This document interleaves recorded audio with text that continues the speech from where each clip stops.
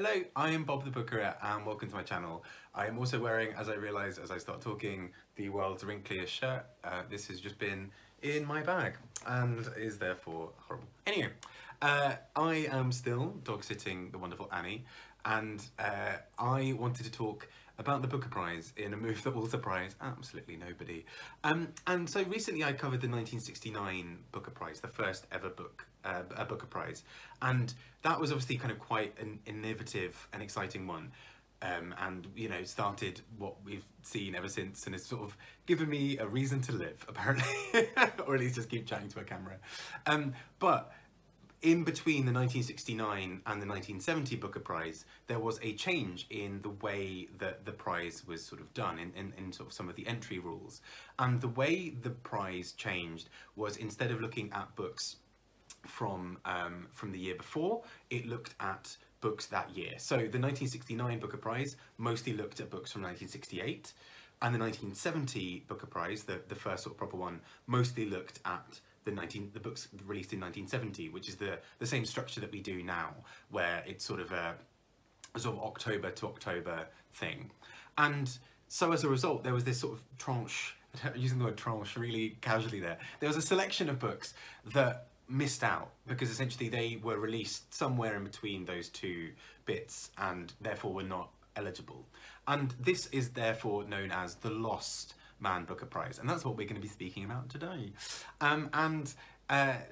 What I think is really interesting about this, as compared to other Booker Prizes, is that this selection has been made sort of retroactively. You know, we're kind of looking back and thinking what books would have been big at the time. And you know, this prize was only done sort of a few years ago, and so instead of, you know, it kind of got me thinking, you know, with the 2021 Booker Prize has recently happened, and in that, you know, that's a group of authors reading books in that moment, thinking about what's really relevant to the time, and it may well be that in 5-10 years those books no longer seem as relevant, or in fact it might be that other books that are more timely just didn't quite make it over, you know, kind of over the sort of finish line. You know, if we think as well, like something like Margaret Atwood's Handmaid's Tale, that didn't win the Booker Prize, but I think now if that same shortlist were to be run again, I think Handmaid's Tale would probably come out on top, because that book would feel more relevant and sort of pressing to us now, unfortunately. It's really sad that that book still has some sort of relevance in the world, in that sense. But that kind of got me thinking, because I do wonder, you know, with the 2021 prize, is that something that's also going to happen? Anyway, fast forward, or rewind back to 1969, and therefore our Lost Man Booker Prize. And I say man, because actually, was it Man Booker Prize at that point? Probably wasn't. I don't think the sponsors were happening then. So it would have been the Booker Prize, or with some other sponsor. Anyway, that's irrelevant. And 6 books were chosen. And again, what I think is really interesting is that by looking at it retroactively, we end up again with a sort of bigger cast of big name authors, authors who have sort of published many books since and are sort of known and beloved, whereas, for example, if it had been done in the year itself, maybe we would have got a different crop of books. Anyway, of the 6 that we got, here are those shortlisted books. So the book that won this, and I think there was a sort of an online poll to vote for this, and this book won fairly substantially. I think it was sort of a bit of a runaway. And that is J.G. Farrell with Troubles. Now, what is actually then interesting about this old prize kind of going in is it therefore means that when J.G. Farrell won the Booker Prize in 1973 for The Siege of Krishnapur, that would technically have been his second win by this sort of metric. Obviously at the time that was his first, and you know, whatever. So J.G. Farrell, an Irish author, and this book, Troubles, does not take a genius to see where some of these, what the troubles might be. But this story concerns a man who is sort of in some ways fairly immune, or kind of not really paying that much attention to the sort of historical and political changes going on around him. And he instead is sort of just in love with, well, sort of in love with a woman. It's a bit of a complicated relationship he has with this woman, where there is this sort of bizarre and quite funny plot around waiting for letters from each other, and at one point there is a letter that speaks about exactly what's going to happen next, and it either sort of never really gets delivered, or it's withheld for a really long time. And so basically so much of the book centers around the fact that this character is just really interested in understanding what's going on with this this moment, and really not thinking about what's happening in the world around him. And obviously fairly seismic changes are happening in Ireland at this time, and it's quite a funny and clever book in that sense, that it really looks at what it means to be in the moment historically, and I can kind of see why this is a book that, looking back, also would feel very much like a winner, because with the kind of added hindsight, I guess, of us having years of history and then looking back at Ireland, this book has a sort of slightly more resonance, that there's a real understanding that actually this speaks to a lot of what was happening, and the fact that characters weren't taking it seriously is a sort of a big part of this. I will say this book didn't fully work for me. It worked for me more than Siege of Krishnapur. I mean, in my mind, Siege of Krishnapur wouldn't have been my favourite to win, but I think this book is quite clever in how it approaches it. I found it a lot more accessible, a lot funnier, a little bit more self-aware than Siege of Krishnapur was, I think. And I think partly because it's sort of on slightly more familiar ground with talking about Ireland as opposed to India, I think there's something that's aged better about it, because I think a lot of my issues with Siege of Krishnapur was that something about the way sort of Indian characters in the book are treated did not sit comfortably with me, whereas I think in this there's, you know, slightly easier ground for that to work. And so I see why this one, it would not have been my personal choice for the winner, as we will see from the rest of the shortlist. Quick pause in between this just to show you Annie, who is just, hang on, where is she? Let's see if I can get this. She's just having a little sleep. She definitely looks like she has sort of I don't know, she's sort of passed out, which is probably fairly true. She's now rolling around on the floor being very cute. So there we go. The joys of dog sitting. I mean, she's a babe. I absolutely love her. Anyway, back to the book. Next up, alphabetically going through this shortlist, is Nina Bawden with Birds on the Trees. And this book, I did not expect anything really going into it. From the way the sort of blurb was written, I thought it might be kind of interesting, but didn't really know what to think going in. And it's a really beautifully done book. It's focused around this couple, but particularly this sort of mother figure at the heart of it, Maggie. And she, the early bit of this book, this sort of prologue, sets us up to see this kind of, not to say rich versus poor, but, you know, there's a family who is somewhat comfortable, and when there's a poor child who is not being very well looked after, or at least they think, they take this kid in, and that kind of sets up a bit of this thing for the kind of idea of what it is like to nurture someone and to raise someone and look after them.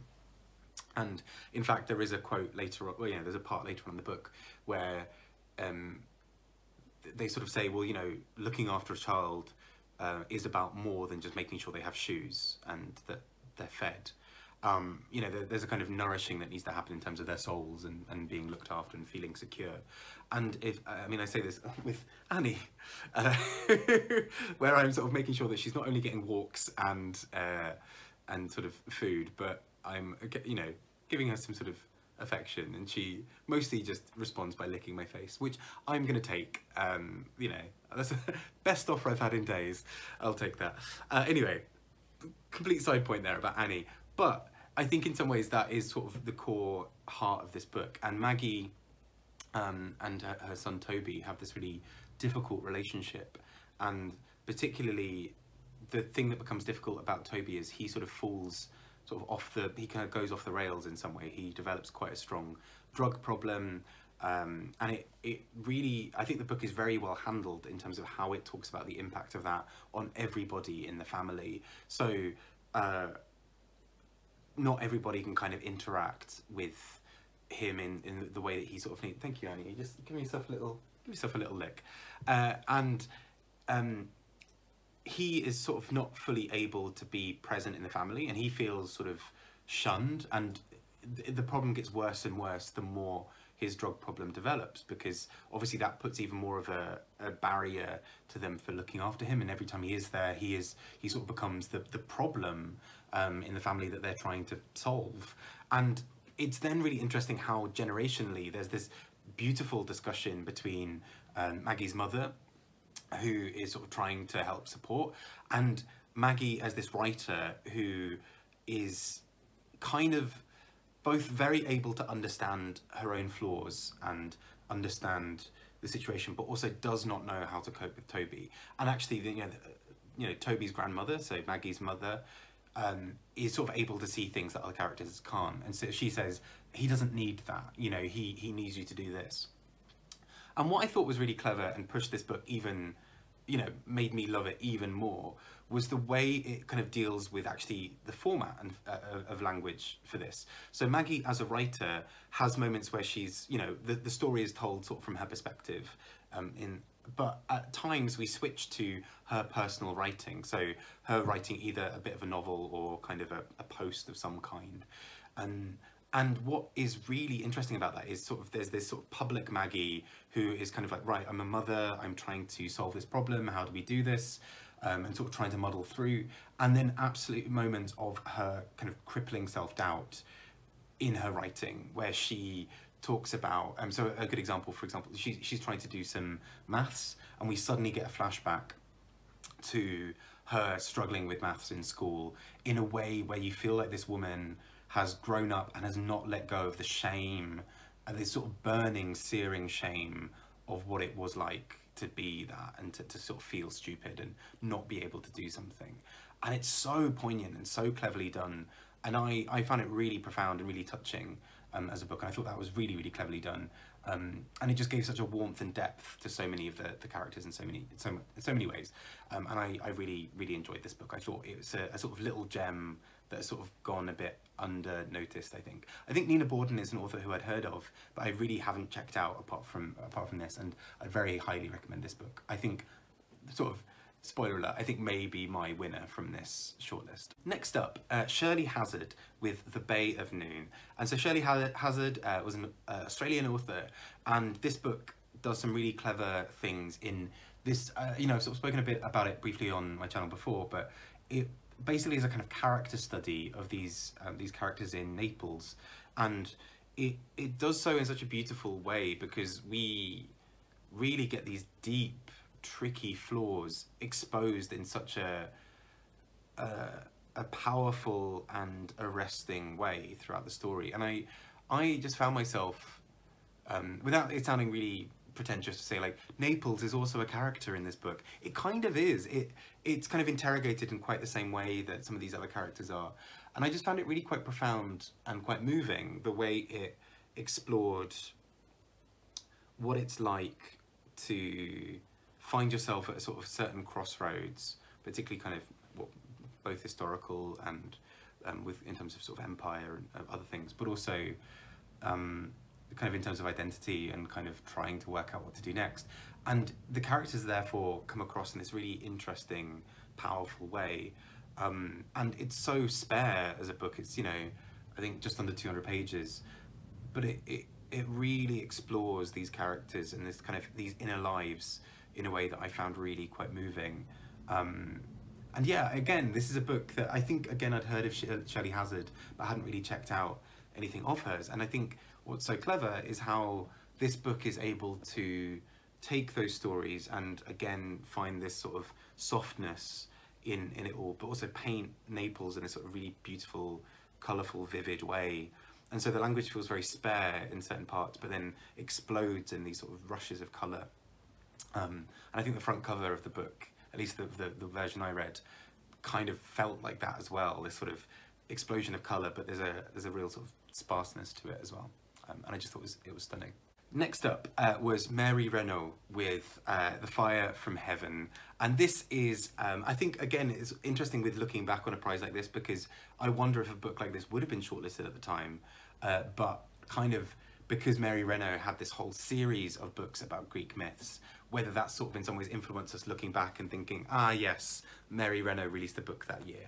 But this book I thought was, again, really fun. I sort of mentioned, I think last time I spoke about this book, I often struggle with myths and legends, particularly kind of Greek ones, with keeping all the characters in my head. I don't really understand what's happening most of the time. And I thought this book did this really cleverly, because we follow Alexander, as in the Great. And we watch his sort of progression from being a young boy to the kind of leader of this army, and we learn about his sort of exploits and the battles he has. And I was worried it was sort of just going to stay in the kind of battles section, which again, I don't think I'd have found personally that exciting, but I know it really works for people. But I thought what was really clever is it kind of moves from, like, the historical and the mythical elements are always kind of at this really interesting tension, and there's this really interesting line in between them where there are things that Alexander does that's sort of fantastical and a part of these myths that feel sort of supernatural, but then other parts that feel very historically grounded. And I think what's really clever about this book, and again I listened to it as an audiobook, and I think that was a really good way to get the kind of the bombastic explosions and kind of battle scenes and these sort of other sort of historical moments. Because that sort of tension was really quite interesting, and I think made it feel like I wasn't just listening to some sort of fantastical thing that was kind of not really grounded in anything, but not a kind of dry historical thing either. It kind of told the tale, but brought out the sort of the like band of men kind of aspect of it, you know, the kind of this brotherhood between these men. And Alexander is this figure who sort of proves himself at a very young age for being very fair to his sort of soldiers and all the, you know, and a great leader in war and a great soldier and all these kinds of things. And a real kind of tension that kind of comes with that sort of violence as well. So I thought this book was really cleverly done and impressed me because it's a genre that I often struggle most with, I think, and found myself really, really enjoying it. It's being here for the ride for it. So I'd recommend this, particularly if you are someone who likes kind of Greek myths and particularly kind of these sort of big like battle scenes and all those sorts of things. It was very well handled, I thought. Next up was Muriel Spark, The Light of My Life. I love her. And this book I've spoken about recently as well, Driver's Seat, which is just such a clever but also really brutal book. So this book is about 100 pages long, and from the first few pages, or very early on, we learn that she is going to die in 24 hours. And we're not necessarily told all of the details of her death. We're kind of told roughly where she's found. But the book starts, you know, after we find that she's going to die. It's just her on a flight, getting very excited about the idea of going abroad. And so she's sort of, you know, nothing can kind of bring her down. You know, she sat on a on the plane next to this man who's sort of trying to shill all these sort of nutritional, sort of faux nutritional, I think it's macrobiotic products, and it's sort of, we're meant to sort of see him as just this sort of slightly annoying, frustrating, somewhat horrendous man, just sort of trying to shill products and sort of just not very trustworthy. And then obviously this sort of subplot comes in that we know, well, the main plot really, that we know that she's going to die, and so we think maybe he is at, you know, the hands of it, and it becomes this really interesting sort of detective story in reverse, where we start with the knowledge that she's going to die, and therefore I think somebody called it a why-done-it instead of a who-done-it, in the sense of we know she's going to die and we know some of the details, so as a result we read the whole story investigating every single character almost and not trusting anybody. And I really don't want to spoil it, but the ending of this is supreme. I think this is such a sublime way of handling it. I kind of had to reread the end bit several times to make sure I'd got it right, because I couldn't quite believe what Muriel Spark had just done. This book again is very funny, which doesn't sound like it. I think when I spoke about it before, I kind of said it's like almost a kind of Roald Dahl kind of humour of like, things are so brutal and then she finds a kind of absurdity in that humour around it. And so, you know, in the same way that Roald Dahl characters will be killed by being trampled on by a hippopotamus, there's something really tragic about it, but also an absurd image of a hippopotamus, and the word kind of makes it, not necessarily funny, but absurd, and kind of, yeah. So it felt like that, and this is such a clever book. And particularly what it does in 100 pages is really nothing short of spectacular, I thought. I really was blown away by this, and I think apart from Birds on the Trees, this would be my other favourite to win if I were a judge on the 1970 Lost Booker Prize. And from a book that is 100 pages to a book that is just over 600, The Vivisector by Patrick White. And a few years after this book came out, he would win the Nobel Prize. So this sort of this Australian author, I believe,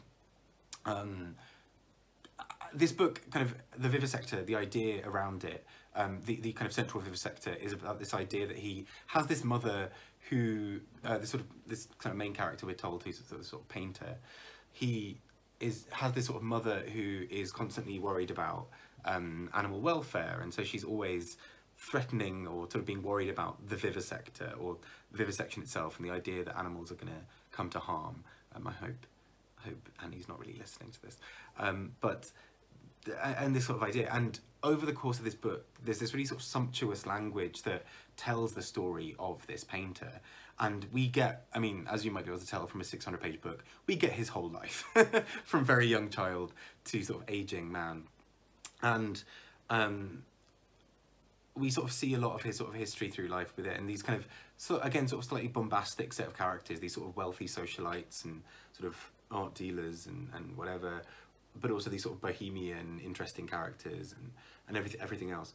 And as much as I would have preferred this book to be a little shorter, I also think there was so much that was interesting in this, and there is something to be said about that slow unraveling of a story that is really captivating. And I think particularly when you're talking about a painter, it's also really interesting when the language feels like it captures that kind of vibrancy and that kind of florid, exciting kind of thing. And I think it does do that on many occasions.